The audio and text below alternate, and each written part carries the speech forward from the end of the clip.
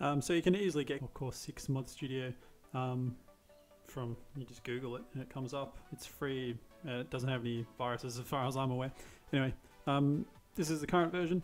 What you need to do is load a pre-existing SGA file. So one that you've downloaded from the workshop previously, or you might have found it on a different website.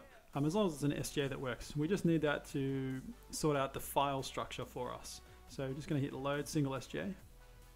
I'm just going to choose one of these that I've used previously, so compound. It'll pop up like so. You'll see this structure. This is like all important. If you don't have that, it won't work. So data scenarios MP and then all the files inside that. So this is sort of like the template that we want. And then if you go to tools and SGA packer.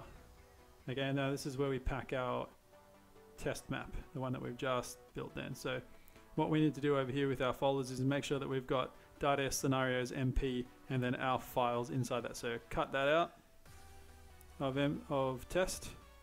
You need to put it in its own location. So I would probably recommend, if you don't want all this stuff to get in your way, maybe just making a data scenarios MP somewhere else. So just take a look at my desktop, for example. I'm just going to make one that says data. Inside that, scenarios, and another one, MP. Inside that, paste all the files. So that's your structure there. And then just with input directory here, just go browse. And make sure you choose data.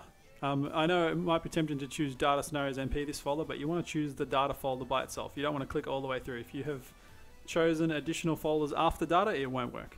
And then just give the SGA a name. So I'm going to just call it test. So you want to save it to your Company of Heroes Relaunch World War II Scenarios folder where all your other SGAs are as well. And hit save. And now this will extract. So hit create. It'll do this for a bit. And that's it.